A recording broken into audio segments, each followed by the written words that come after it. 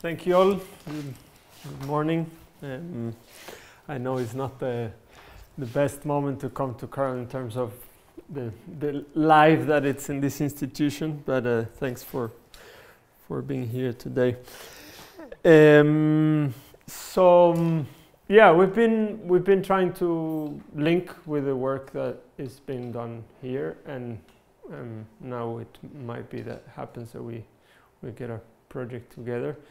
But we've been reading our work back and forth, so it's very nice to be able to come back. In fact, the paper that just came out on transitions and domains to transformation, it's pretty much talking with what I'm going to present by I think it's Colin and also, well, there's a few of you that were in that are on that article. So I'm going to present you more or less the work we've done a bit of on a theoretical level. So what I would like to share with you then is, if you think of an agroecological process that you know that might have some of these elements, factors or drivers that we are talking about. So then we can somehow, if you yourself assess a case that you know, assess in terms of what I'm going to present, so then we can kind of feedback if it actually resembles what your experience is in terms of agroecological processes in other places. But first, I just wanted to quickly say a bit of what our research group does. This is in Spanish. We haven't got it to translate it, but basically I can tell you a little bit about this work that is done with school gardens. So there's a lot of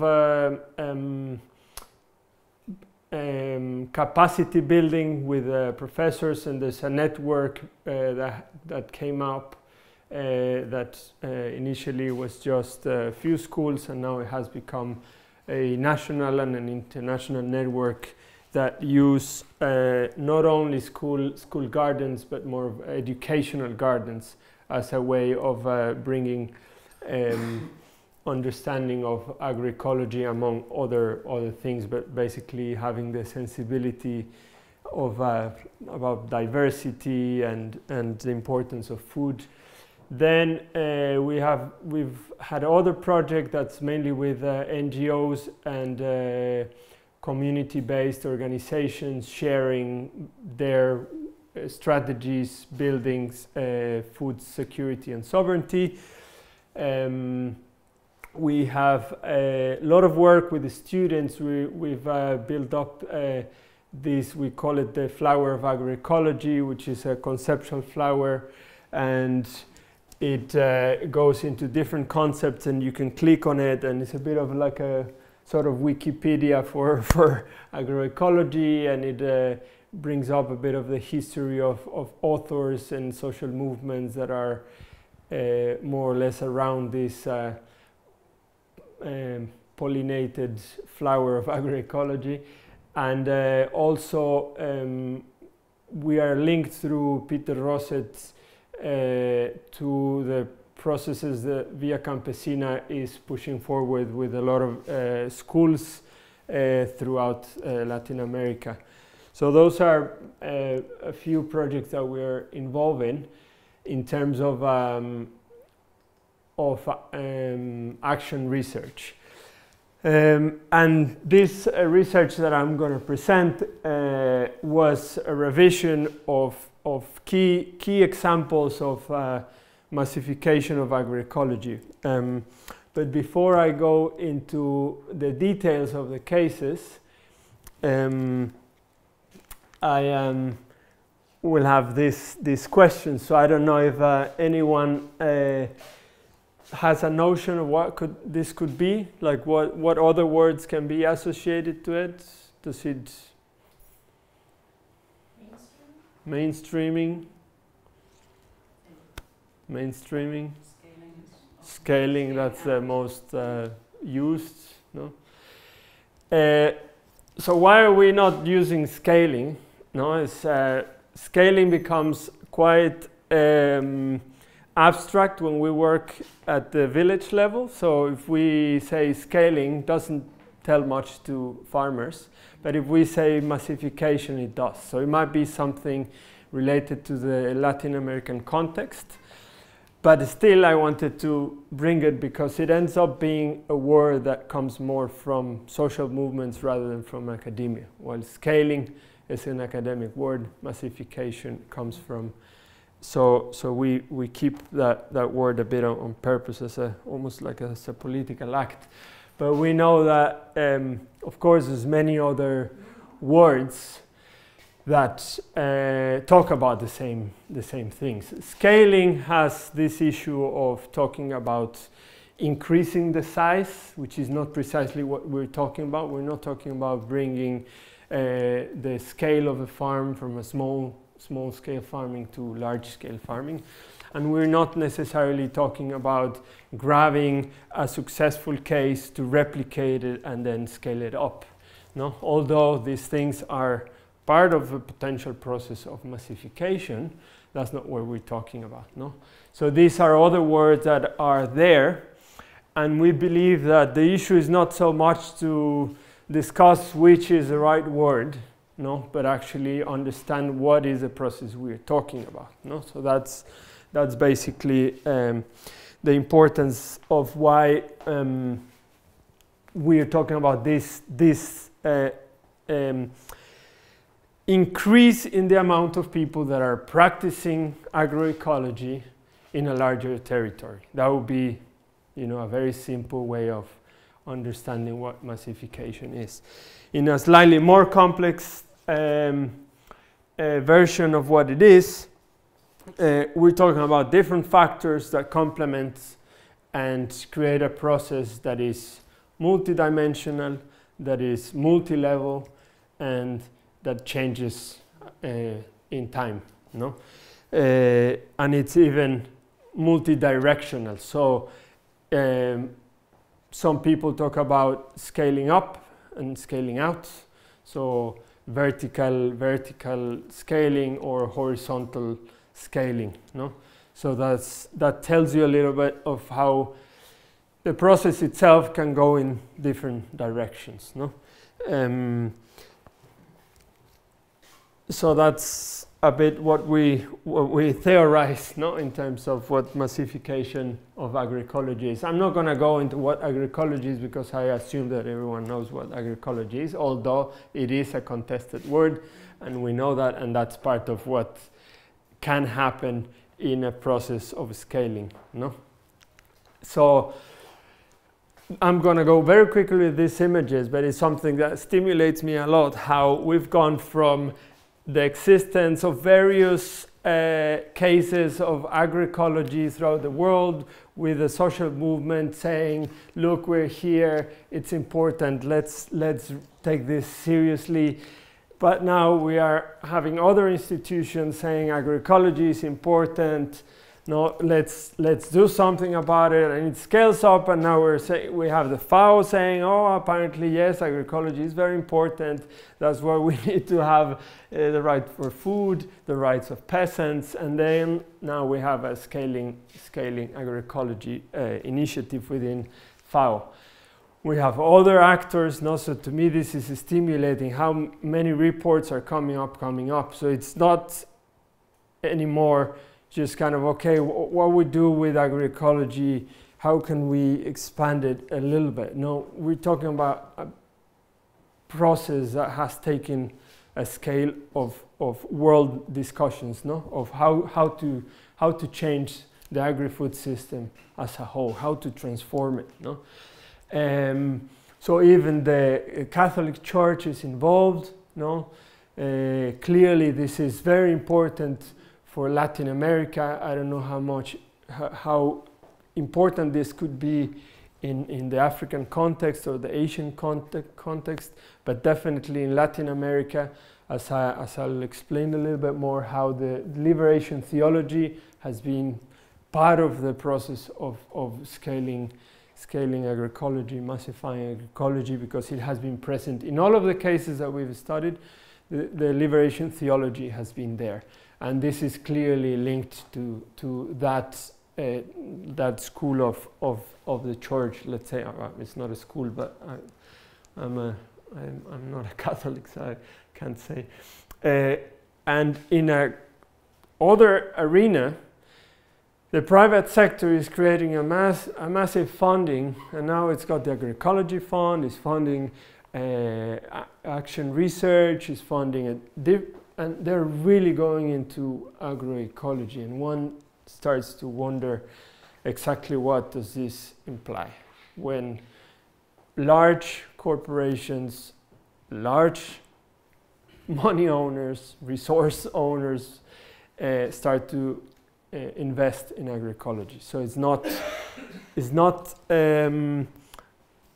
simple, and I think that's where a few questions have come up in terms of what's going to happen when agroecology is scaled, because agroecology is grounded, because agroecology is based on local traditional knowledge. So how is that going to change when you are in a process of moving it in a... How are we doing with time? Tell me. I didn't check the time. So we had 5 cases, and we came up with analyzing these 5 cases in Cuba, in Brazil, in Central America, and in Mexico. We came up with these 5 key drivers, no? Where the social network, the organicity, the organizational structure was fundamental in order for agroecology to have a terrain, no? But before, so this, we found, for example, how important it was in any of these cases that there was a previous organization. We saw also the importance of having constructivist pedagogies, so horizontal processes that these organizations will push forward.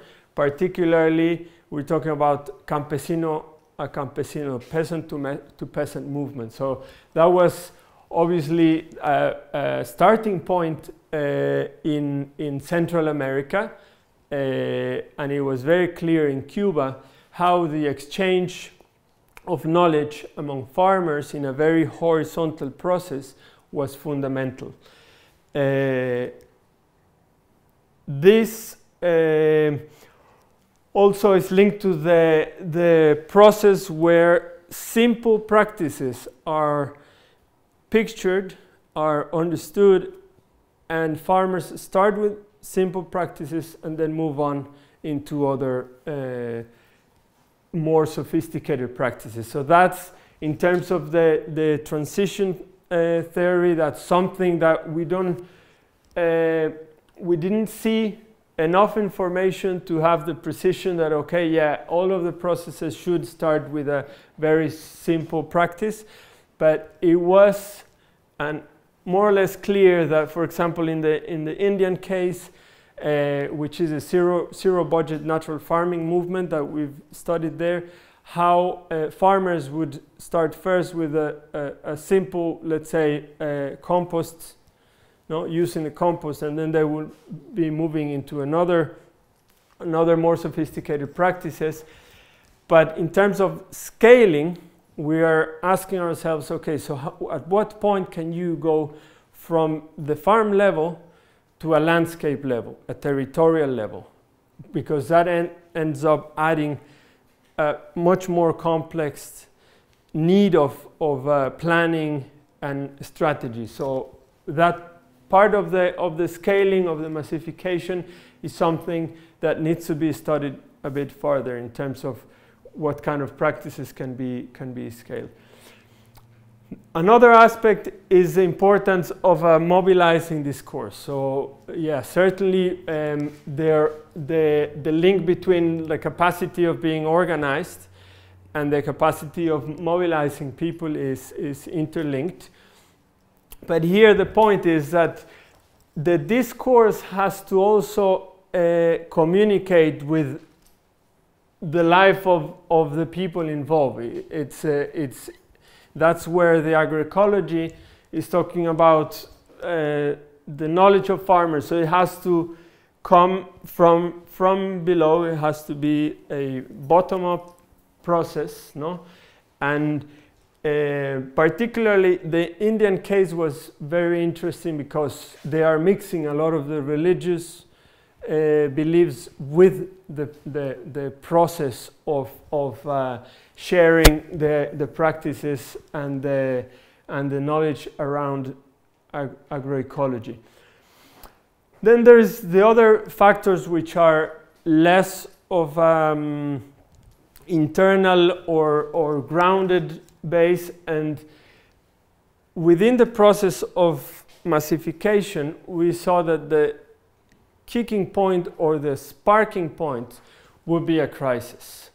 So it will be very rare to have a process of grabbing agroecology if there wasn't a crisis, a conceived crisis. So I mean, there can be a crisis, we're in a constant crisis, but there has to be a recognition of this crisis, and then the recognition that agroecology is a solution for that crisis, no?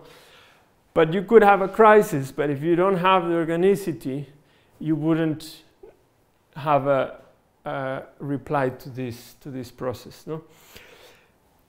These other elements, we found that they were relatively less important than the others.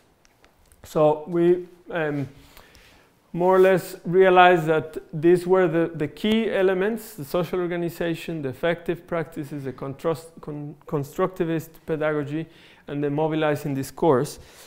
But the external allies were very important to mobilize resources, but were not necessarily fundamental in the process. They were very important in terms of mobilizing resources, but it was the process was not driven because of the alliances. The alliances were relevant, but it was not driven by the alliances.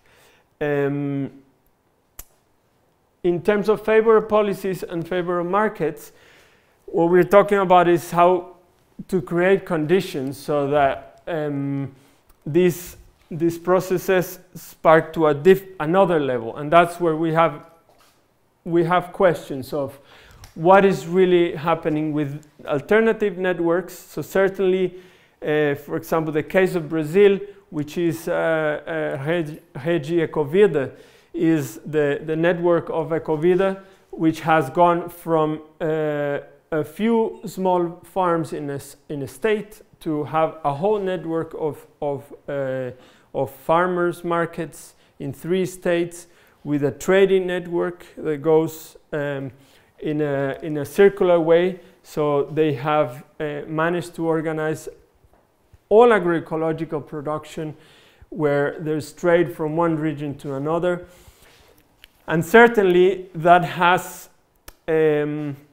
allowed another level of massification, no? And in a context of favorable policies, because the government was in a moment where they were supporting this kind of initiatives, and they were also creating a market space because they had the government purchase. There's a different word for the government. For the schooling and for all of the government establishments where they will buy food. So clearly that allowed a different kind of massification, no? Nevertheless, in the other cases, in Cuba, in Central America, and in India, we've seen that although they might be important, they are not necessarily the key drivers of a massification process. But this is, if I go back to this situation where we are now, where there's many more actors, where there's many more people involved, then our question is if these are not then a more relevant components now that the story is changing, no? So the scaling and the massification is in a different situation now. So now I'll pass to Nathan so that we can see as a very concrete example of how this framework has been taken by Nathan to see a particular example and how he has questioned a bit of this hypothesis. Okay, so get seeing that.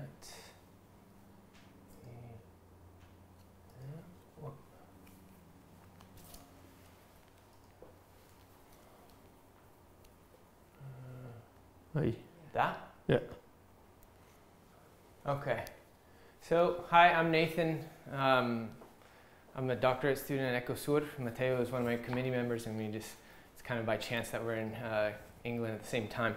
And he asked me to come up and help out a little bit with the presentation. So, this was a presentation that I gave a couple weeks ago at the Countryside and Community Research Institute in Cheltenham. And it's actually it's about like 45 minutes. So I'm going to fly through a bunch of slides and just kind of give the bare bones analysis and context of my work. So what time is it right now, just so I know? It's 12. Oh, I got a clock 10. right there. Okay, so I'll take about 15 minutes or so, if that's all right. 10. Okay, 10. All right, so yeah, so I work in Mier territory of Guatemala, and looking at the social processes behind scaling in this certain region. And that's just a really basic map that took me way too long to make. Giving you kind of an idea, it's in the central part of the country there, very rural, and about 100,000 Achi speakers in the whole territory. So always when I talk about this first, I have to give it a little bit of a contextual framework kind of situation on what's going on there. This is a photo that I took from my master's in 2009 in a commemoration for one of the worst massacres in the country that happened in 1982. And it's just kind of it's an emblematic case, but a lot of these survivors here are now part of the agroecological movement, which I was starting to notice 10 years ago when I was looking at the impacts from the massacres, which also coincided with a large hydroelectric dam and massive displacements. So in the long talk, I talk a lot about this specific case because it's pretty relevant. But here I'll just kind of blaze through. You can see mass graves, relocation communities, survivors in really terrible conditions that were once pretty self-sufficient in some amazing farmland that's been flooded out.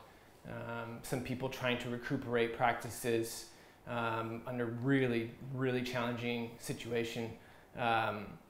And then people who have actually moved back above the floodwaters there, figuring that their lives would be better even in really marginal farmland than actually living in relocation and having to find jobs that don't exist, or migrating to the United States in a good scenario, actually.